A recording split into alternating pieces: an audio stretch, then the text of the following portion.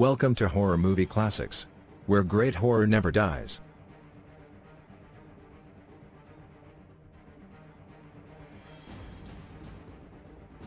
In addition to serving as the host of the series, Karloff also starred in 5 episodes. Episode 10 Season 1 he plays a fake mentalist in the Prediction. He plays Stapleton's friend and protector Dr. Thorne, in the Premature Burial. In The Last of the Somervilles he plays the amorous Dr. Farnham.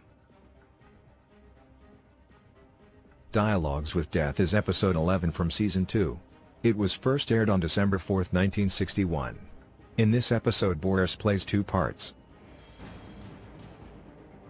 In The Incredible Dr. Markison Karloff plays the lead as Dr. Conrad Markison, an eccentric man living alone in a decaying mansion. During the run of Thriller, Karloff lent his name and likeness to a comic book for Gold Key Comics based upon the series. After Thriller was cancelled, the comic was retitled Boris Karloff's Tales of Mystery.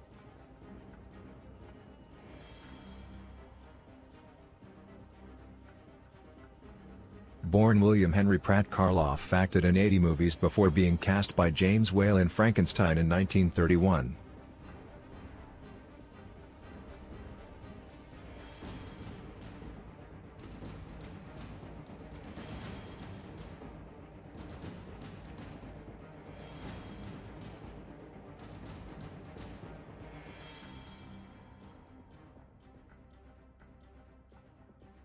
Karloff and his daughter Sarah Jane had a lifelong, strong father-daughter bond. According to Sarah Jane, her father was the antithesis of the part he played in the 1931 classic horror movie, Frankenstein. He was, she says, the funniest, gentlest, kindest, quietest and most articulate English gentleman that ever lived. The Boris Karloff-Bela Lugosi rivalry is well known to fans of classic horror movies, particularly the Frankenstein and Dracula franchises in the early era of movies with sound. Nevertheless, they starred in many horror movies together. Between Lugosi and Karloff, Lugosi brought more authenticity to his portrayal of Dracula. Although he wasn't from Transylvania, he was Hungarian, which is pretty darn close. For Lugosi it was his role as Dracula in the 1922 Broadway stage production that ignited his acting career. Lugosi was in fact offered the part of Frankenstein in the 1931 film. When he turned it down, the director, James Whale, chose Karloff for the part. This was in fact Karloff's 81st film. But in reality, this was the beginning for Karloff. Frankenstein was the part that rolled out the red carpet for Karloff. Nevertheless, he also appeared in many other movies, television shows, Broadway plays, and radio shows. Boris Karloff's Thriller series is among the most renowned of his television work. Without question, fans consider the series to have been well ahead of its day. The Thriller series ran for 2 seasons and 67 episodes were made in total. The Prediction is episode 10 from season 1. In The Prediction, Boris Karloff plays Clayton Mace, a fake mentalist who puts on shows seeing into the future of his audience. While Mace has an impressive crystal ball with a kind of disco ball inside, he and everyone else knows this is all about entertainment. The Irish actress Audrey Dalton plays Clayton Mace's beautiful harp-playing sidekick in the show. Burmese-born British actor, Abraham Isaac Sofair, plays the owner of the club and good friend of his best act, Clayton Mace. However, one night, he predicts that a boxer called Tommy Timms is going to die in a fight that very night. And the weird thing is, he does. This leaves the rest of the stage crew nervous. And Clayton Mace very confused. Without doubt, this is another great Thriller episode. Enjoy the show.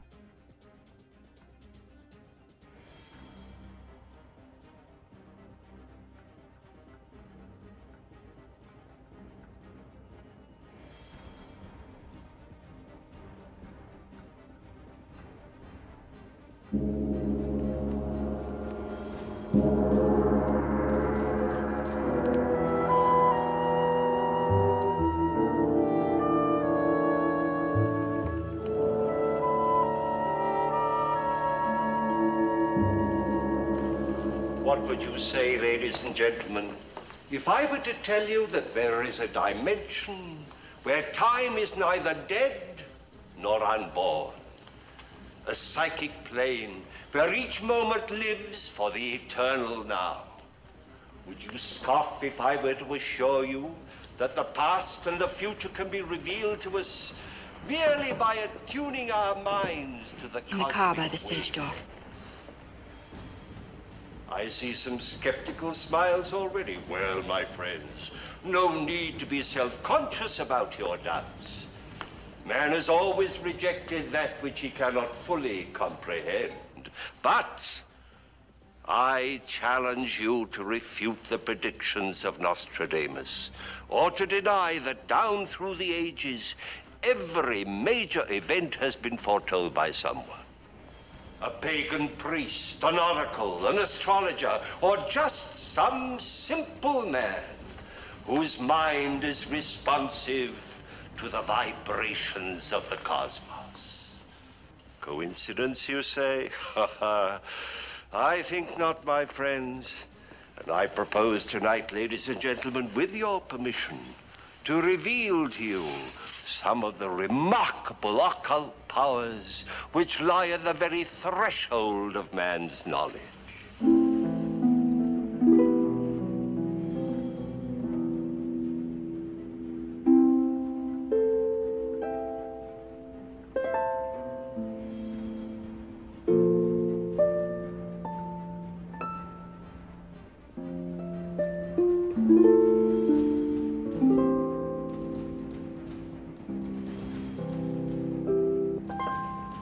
Occult powers?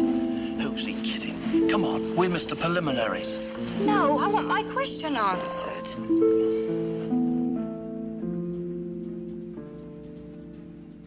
A young woman in the audience wishes to know if her engagement ring is genuine.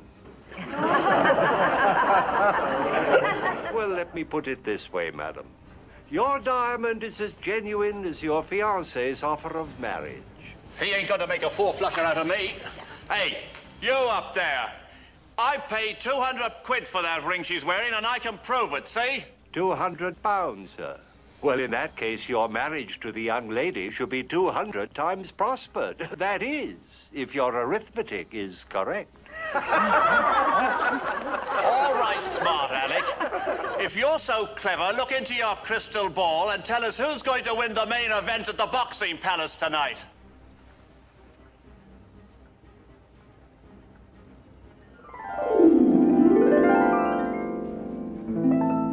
The main event at the Boxing Palace tonight. Ah, sir, there you have me. You see, it is quite obvious that neither the spectators nor the fighters will exert enough mental pressure to have the slightest effect upon the psychic plane. Pray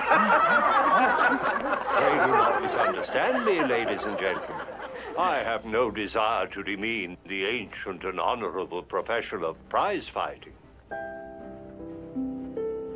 which has always been, always,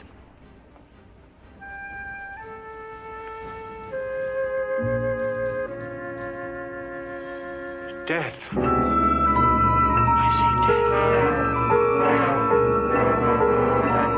Someone will die in that fight. Stop the fight! Stop it! Stop it! Stop it! Stop the fight!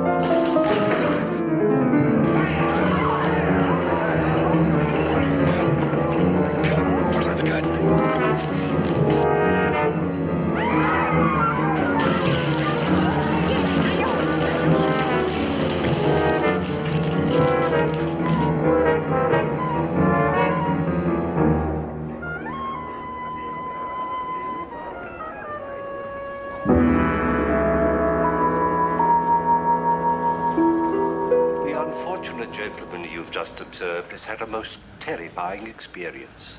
You see, his business is pretending to be clairvoyant. But the glimpse he just had into the future was true, as sure as my name is Boris Karloff. Imagine, if you will, the plight of a man who finds his premonitions concerning those he loves coming true. in the most horrible and violent ways.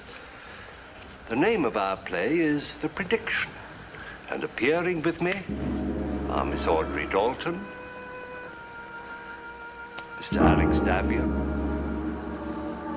Mr. Abram Safair, Mr. Alan Caillou, and Mr. Mervyn Vai.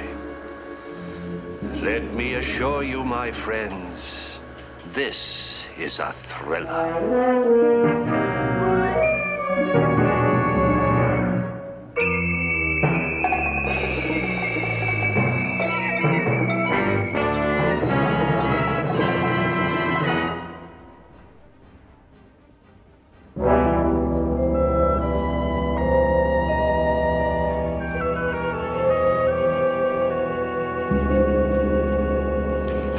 Nice little scene you just played. What are you trying to do? Get us fired? Leave him alone. I'll let him alone. I'll pull you right out of his tired old act. Oh, stop it. Can't you see he's ill? Go away. You show some respect for your father, young lady. Noreen, I frightened you. I'm sorry. You had a nasty fall, Clay. Just lie still. What? No. I was kept to that boxing arena. You're going to your dressing room to lie down. Let me alone. Give me a hand, boys. I'm all right, I said. No, let me alone. I've got to go. I'm all right, I tell you. Come on, you've created enough disturbance. Let me alone. I'm all right. Hold him, Charles. Yeah, A week in the head. But don't be a fool. I saw a man being killed. I saw it happen. Yeah, we all saw it. Terrible, wasn't it? Burton, I'm not out of my head. That boxer, his name is Tommy Timms, will die in the ring unless I stop that fight. Come on, we'll talk it over in your dressing room. Phone for a doctor. You don't believe me? Well, sure I believe you. And I'm going right over to the arena and tell Tommy's manager. You know his manager? He ought to. He's lost enough money back in Gunnar Gogan's tired fighters. Burton, go to him and say to him that... No, No. We'll both go after you've had a little rest. No, that boy will die in the ring unless I stop that fight. Dad, I think Clay really means it. All right. All right. I'll go over and tell Tommy's manager. Don't fail me, Burton. Look, go to your dressing room and lie down and leave everything to me, right? Right.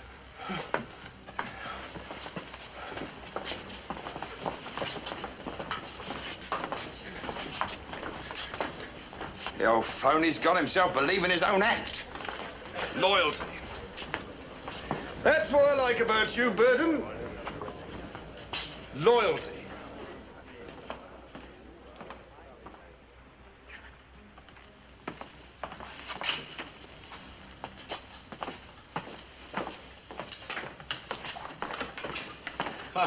It never fails. Every time I leave the theater, something happens. I tried to tell him that Ern was dangerous, but he wouldn't listen. Now I'm going to have trouble with the fire inspector. All right, how is he, Noreen? The doctor says it isn't serious. That's all I need. Business is terrible. Now my star attraction is laid up. Gus, I said he'd be all right. I'm going to see for myself. Later. You've got something to do, remember? You think we should do that now? What's more important than ever? He's shaken, he's frightened. He needs to know how we really feel about him. Give me 20 minutes, huh? Everything should be ready in the kitchen. If it isn't, I'll fire the whole staff. Maybe I should already. They're leading me into bankruptcy.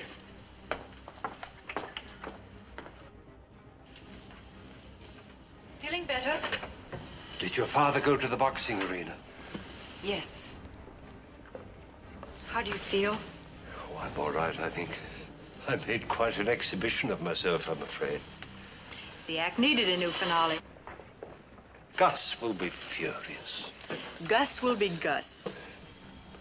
Noreen, I never made any pretense about the act. It's entertainment, nothing else. I know people are intrigued by thinking they can get a peek into the future. But deep down in their hearts, they know it's just a harmless sham. Just like this beard that I wear in the act. Don't talk about it now, Clay. Have to talk about it.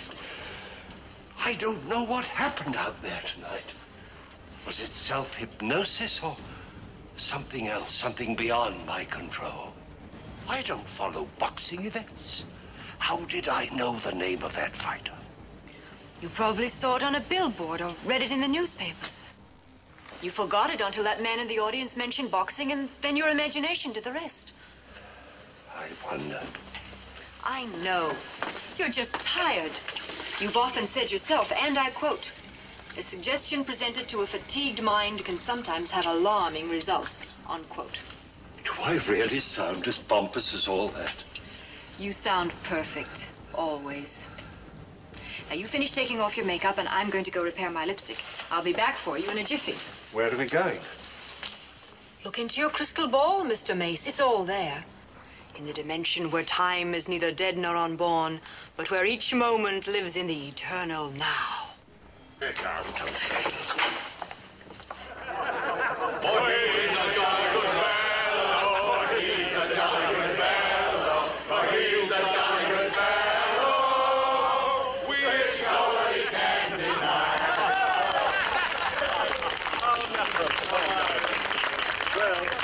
All I can say is this is one day I will never forget, and for more than one reason. What you gonna give us for an encore, Clay? Set fire to a stage manager, Charlie. Oh, Noreen, have I got to cut your beautiful cake? Well, here goes. There.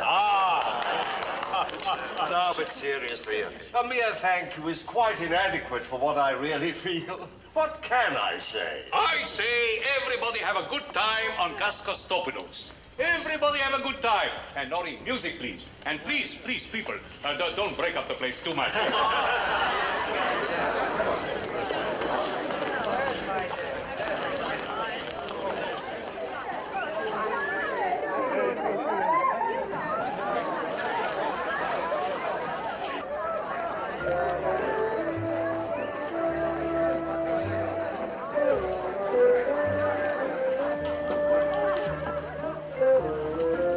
Dance, lady.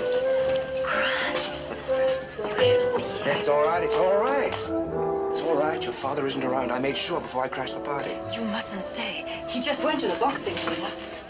He'll be back any minute. Good. Then I can have it out with him. It won't do any good. He'll just make it impossible for me to see you. Why? I'm not such a bad cat. I'm reasonably presentable. I may even have a future of sorts with the right girl to keep my house and have my kid. Oh, Grant, please. Noreen, I'm tired of having to dodge your father. I want to marry you. And I want to say yes, but... I know. If you ever got the courage to lead a life of your own, your father would have to find another meal ticket. Don't ever say that again. It's true, and you know it. You'd better leave.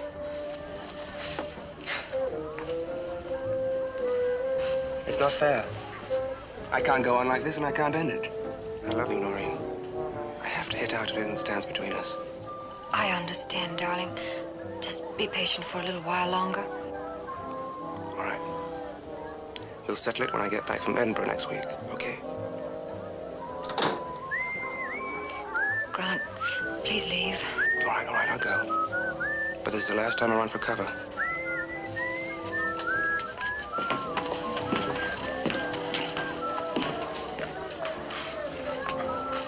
Who's that? Just someone who asked me to dance. You're drunk. Where did you get the money this time? Oh, your old dad's still got a trick or two left up his sleeve. You better not let Gus see you like this. Clay won't stop him from throwing you out this time. He will if he wants to keep you in the head. When you do things like this, I could... You could what? Nothing. That's better.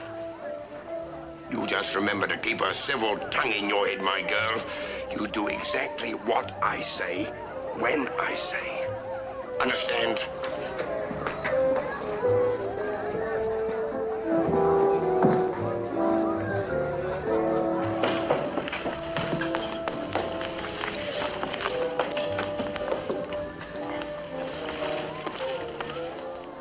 Noreen, you're crying. What happened? Did your father say something to hurt you? It doesn't matter. He didn't mean to. Oh, he never means to, but he always does. Well, it's got to stop. Oh, please, Clay, don't start anything. He's drunk. Drunk? I wonder where he weaseled the money from this time. Well, I'm through protecting him, Noreen. Finished. There's been enough trouble, Clay. I couldn't take any more. Clay, you better come out front. You go to your room, dear.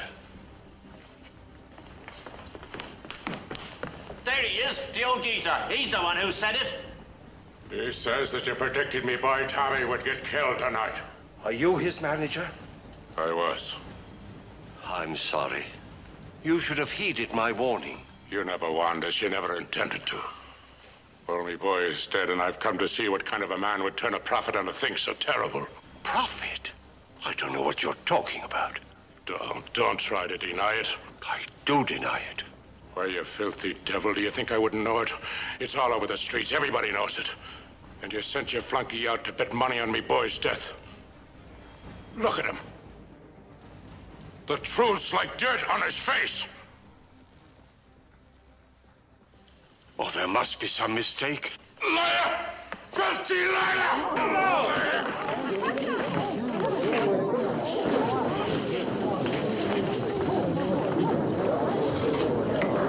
You think Avery's telling you the truth? Send Burton out to warn you. We all heard him. Burton! Where is Burton? I'll find him. Charlie, why did you tell us? Why not? Don't you see? A man as distraught as he is isn't responsible for his actions. If he finds Burton... I just hope I'm there. How about that, eh? Yeah, some of this stuff.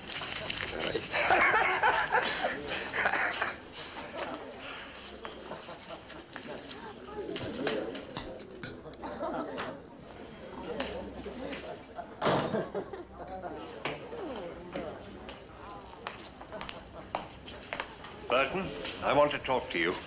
All right, talk then. Alone, if you don't mind. This lady can hear anything you've got to say, Mace. If you please, this is private. Sure, Ducky. I don't mind. You stay right here with me. Bertie, dear. You wouldn't stop a girl from powdering her nose, would you? Then let go of my arm like a good chap, eh? Well, all right. Only come right back, see? I never could resist a masterful man. Why did you do it?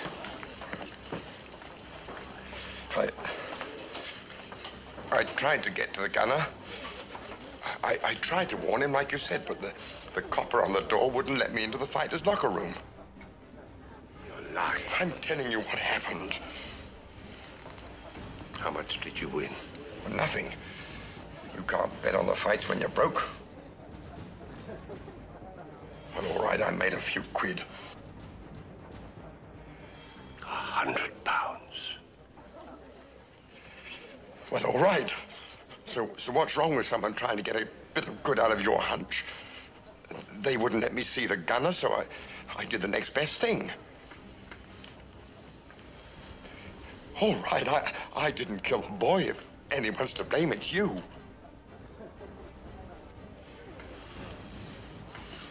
Well, all right, you think what you ruddy well like.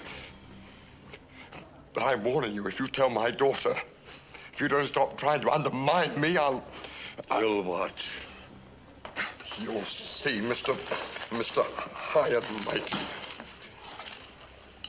Come on, let's get out of here.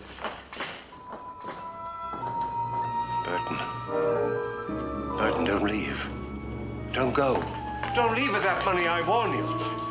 You go and hang yourself, Mace. Burton! Charlie, stop him, I said. Oh, Burton? Why? Something is going to happen. Ah, he's a big boy. He can take care of himself. We shall see.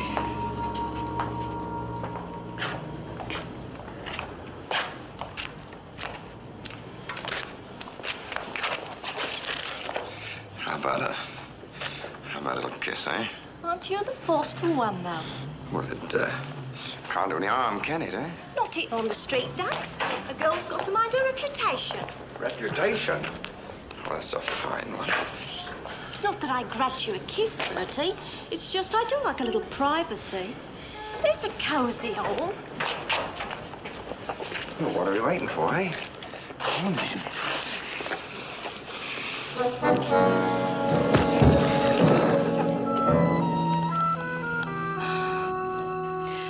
Clay, really? It's the gospel truth, I tell you. Just as the trains pulling into the station, the one with the hearing aid said, "Isn't this Wembley?" And the other one who'd been dozing said, "No, I think it's Thursday." So the first one said, "Well, so am I. Let's get off the train and have a drink." That's awful. The awful truth. Clay, ever since we got here, you've been trying so hard to amuse me. Why? Do you mean I've been talking too much? Certain sign of old age. Or worry? It's Dad, isn't it? Did Gus notice he'd been drinking tonight?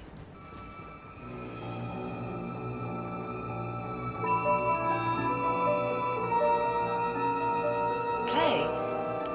Clay, what's the matter?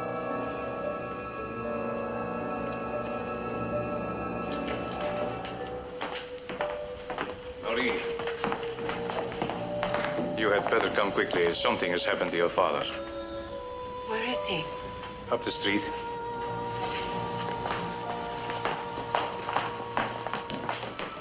Aren't you coming? There's nothing I can do. I know what's happened. Wait, wait.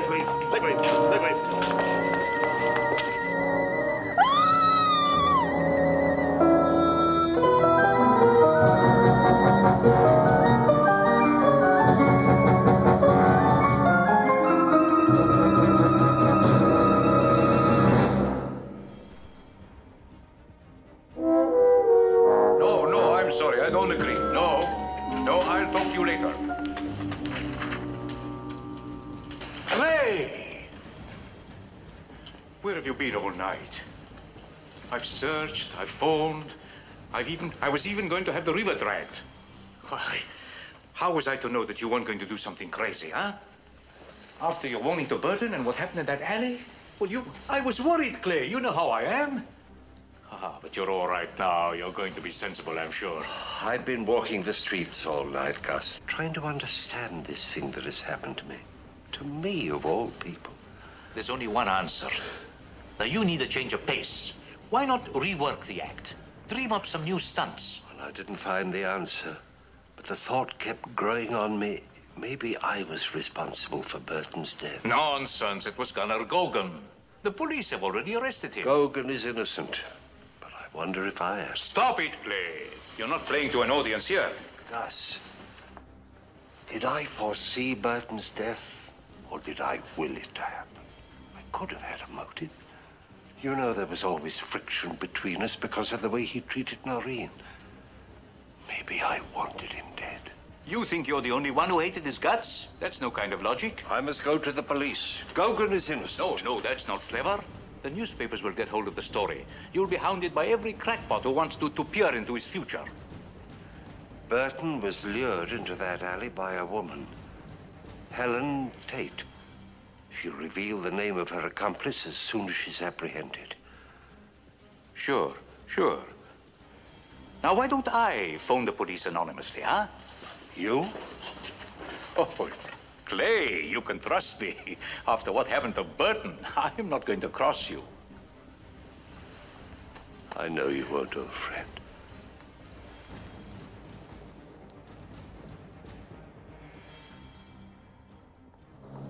Taxi, lady.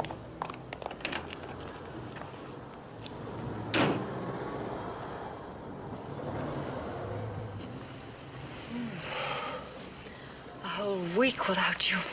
It's been an eternity. First, tell me about your trip. You start at the beginning and don't leave out a thing. Well, the beginning and the end is, I got the job I went after. Oh, Gran, that's wonderful. I start at the Edinburgh office next week. Darling, you're coming with me. We can drive up to Scotland tomorrow night and be married in a little church I know, just near Edinburgh. We'll have 6 whole days to ourselves before I have to start earning a living for us. Well, you want to marry me, don't you? Yes, Well, then what's wrong? I almost thought the girl cried and got all silly and sentimental when the boy popped the question.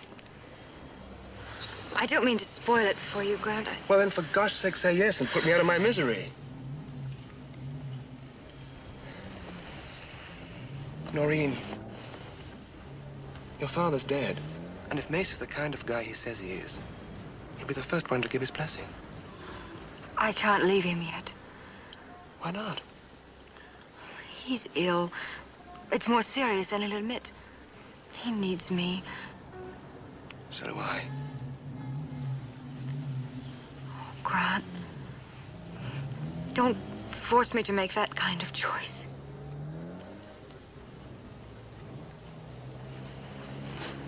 Listen, Noreen. If Mace is really sick, he shouldn't be working. He needs a rest, a forced vacation if necessary. He could break in a new partner while he's resting. Noreen, you just can't say no.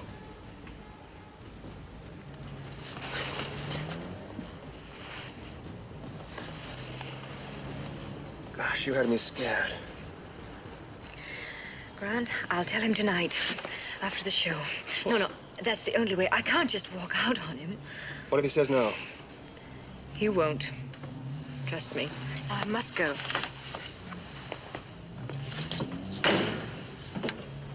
You know something? What? You're gonna be a very shrewish wife. Do you want to back out? Haven't got the sense.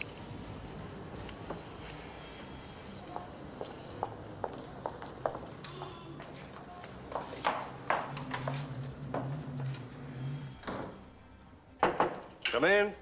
15 minutes, Mr. Mace. Thank you. How is he? Gus! Now he's looking through the walls. You'd keep that kind of talk for yourself. Look, he's been spooking up the place ever since Burton got it. Everybody's getting jumpy. You better do something, Gus. Gus! I'll talk to you later. How are you feeling tonight, Clay? Oh, I'm all right, thanks. That's fine. We got a big house tonight. A champagne and caviar crowd. You will put a little extra schmaltz into the act, won't you? Well, I don't mean you should make any predictions. Yeah, well, I must get out front. Gus. Yes? Do you know a man named Harcourt? Harcourt, no. You will. Don't cross the stage to meet him. Sure. I'll remember.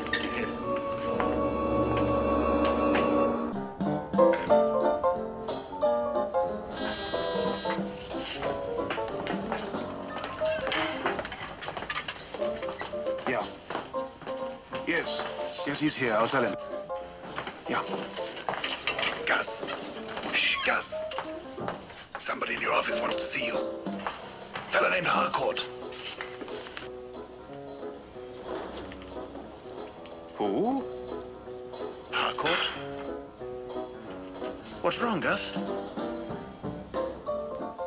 Gus! Yes, Clay.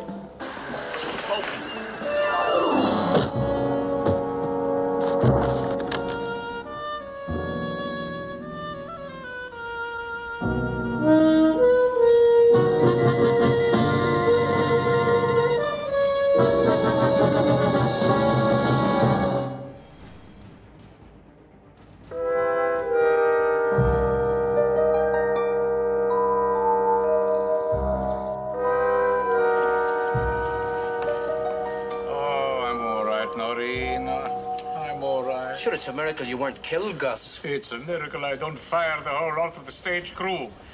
Who did that rigging off stage? Don't blame the crew for what happened, Gus. Clear out, all of you. Go on. Clear out. There are customers out in front. Charlie, put the next act on. That's you, Clay. Oh.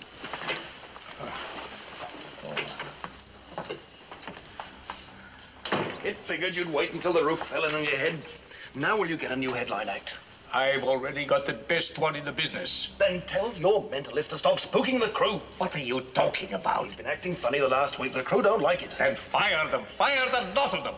They talk like that. What do you want? Mr. Kostopoulos? I'm Harcourt. Harcourt? I've been waiting in your office. I know. I'm from the Criminal Investigation Department, sir. Would you mind answering a few questions? What about? Sometime last week, we received an anonymous phone call regarding Roscoe Burton's murder. The call was traced to this theater. Do either of you have any idea who made it? We have half a dozen telephones in this theater, Mr. Harcourt. Yes. Well, I don't suppose it really matters. This is only a routine inquiry. We've already apprehended the killers. Killers? You mean Gunner Gogan had an accomplice? Mr. Gogan has been released. Our anonymous tipster named this woman. I remember her. She was in the club the night of Clay's anniversary party. Helen Tate. She named an unemployed docker as her accomplice. They took about £100 from Burton's body. You sure you haven't any idea who made that call, Mr. Kostopoulos? I said I didn't. Of course. Well, thank you for your trouble. Goodbye.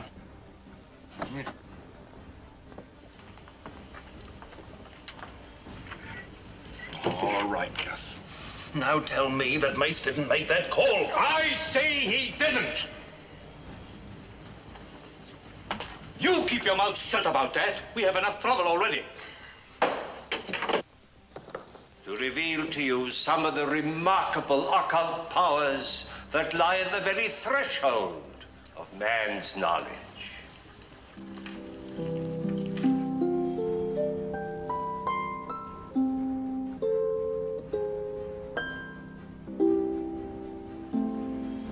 We have a lady inquiring about the whereabouts of her poodle, which has...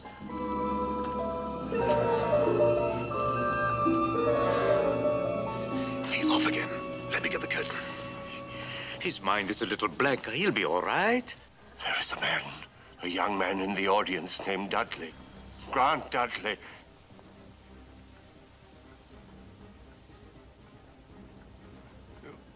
Will you please identify yourself? Mr. Dudley, will you please come forward? Mr. Dudley, I know you're out there. Mr. Dudley. Dudley. Dudley! Dudley! I know you're out there. Mr. Dudley! Dudley! Dudley! Mr. Dudley! On your hands, Gus. Let me get the curtain. Let me get him off. Dudley!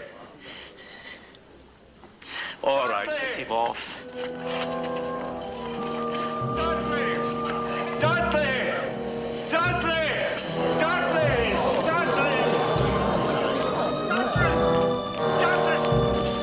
Let go of me! Let go of me! I'm going to hold that boy! Gus, Laurie, you help me. Dudley must not make that trip. It will end in death.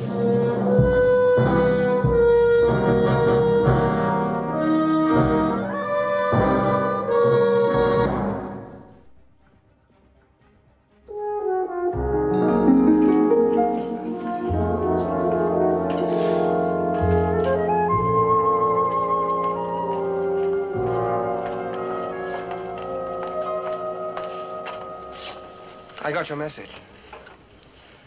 How is Mace this morning? Not so good. Gus hired a new headline act. Tonight is our last performance. Oh, I'm sorry. No. No, I'm not sorry. That was a cheap trick he pulled last night. I read the ending in the morning papers. Grant, that wasn't a trick. Oh, come off it, Noreen. He's no better than your father was. He'll do anything to stop you from leaving him.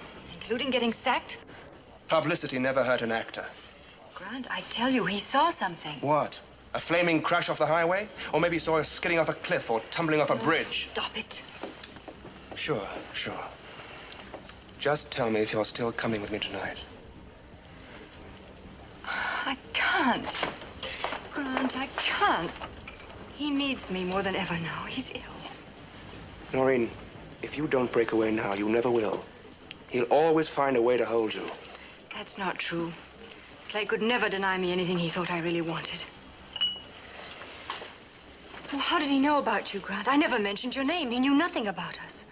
I imagine he has ways of checking on you. That's unworthy of you, Grant.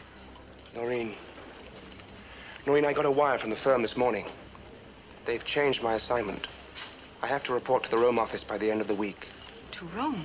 I'm driving to Dover tonight and getting the ferry boat to Calais. Will you come?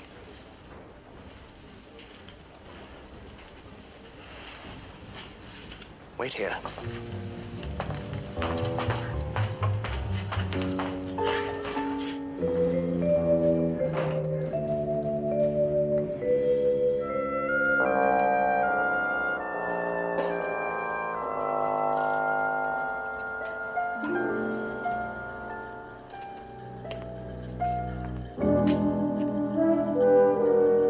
I'm Grant Dudley.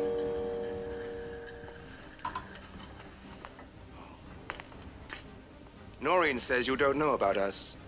I don't believe it. I want to marry her, and I want you to say it's all right. You love each other? Yes. Then you must marry. You mean she has your blessing? My dear young man, I have no right to withhold my consent to anything Noreen wants to do. Then tell her that prediction you made last night was, shall we say, a mistake. I can't do that. Oh.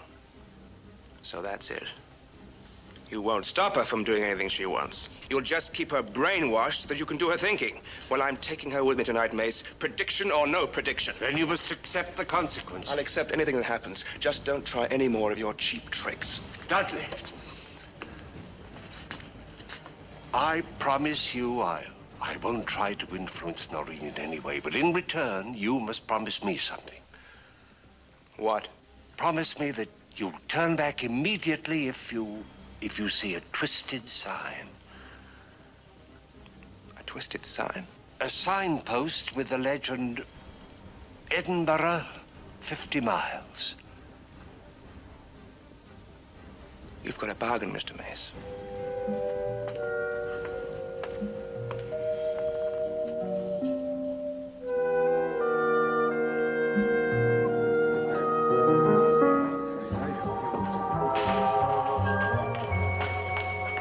It's all settled.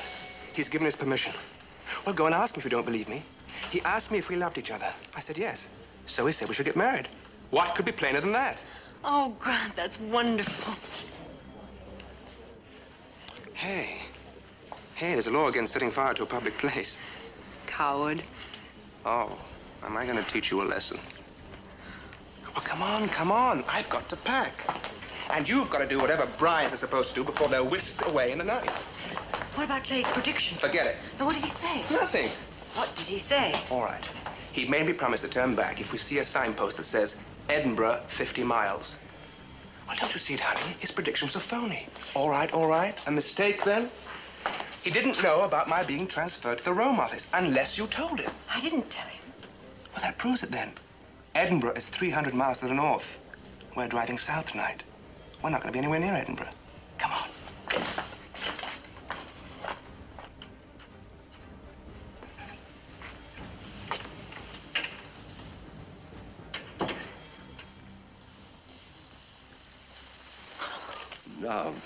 Now.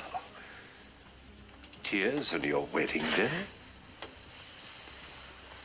Oh, Noreen is a fine young man. I like him. He's a fighter. He certainly gave me a taste of his determination this morning.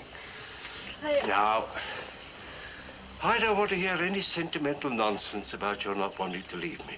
My plans for the future don't include you, you know. As a matter of fact, I'm delighted to get you off my hands. But, Clay, what will you do? Take a long rest. Learn about a lot of things, perhaps. All day long, I've been torturing myself. Afraid you'd think me terribly ungrateful. Clay, I've been such a coward. I was so afraid to tell you about Grant. Afraid you'd think I loved you less. 5 minutes, Mr. Mace.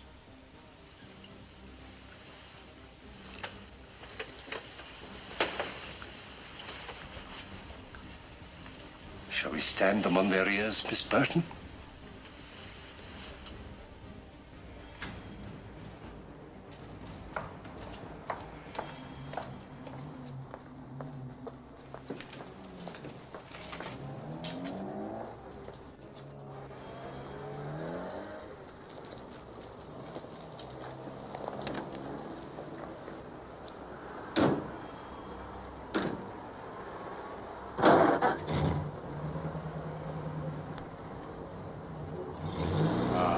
That's not right, Clay. We should have had a party for Noreen. Lots of presents and the cake. I know what you're going to say. Wedding parties are invented by caterers. All right, I admit it. All the same, it would have been decent to give her a nice send-off. What's the matter, Clay? You okay? I'd like to borrow your car. What for, Clay? Will I have it or not? Well, sure, I'll drive you anywhere you want to go. Yes. You're meant to be there. Huh? Where? Get your raincoat. Raincoat? What, there isn't a cloud in the sky? I'll meet you out front. Hurry.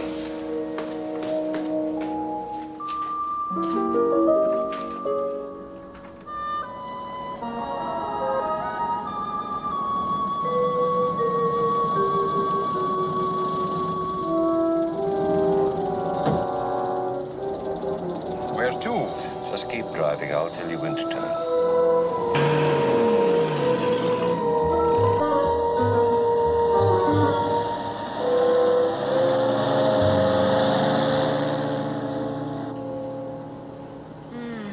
Was there ever such a night? Such a wonderful night. What did Mace do to you before you left the theater? Nothing. Why? You're making noises like a lovesick female. I am lovesick. Grant!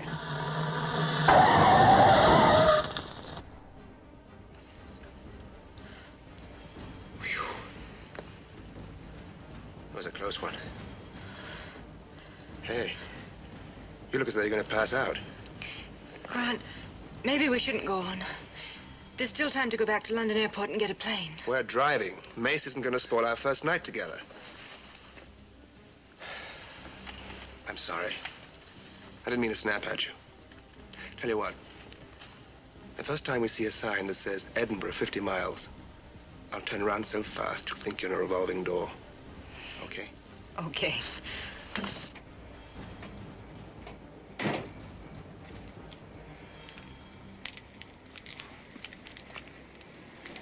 You'd better put a flare out, chum. I almost climbed over you. Oh, just lit one, mister. I must have gone out. I'm sorry. Mono told me to stop at the next garage and send back a tow van. Glad to.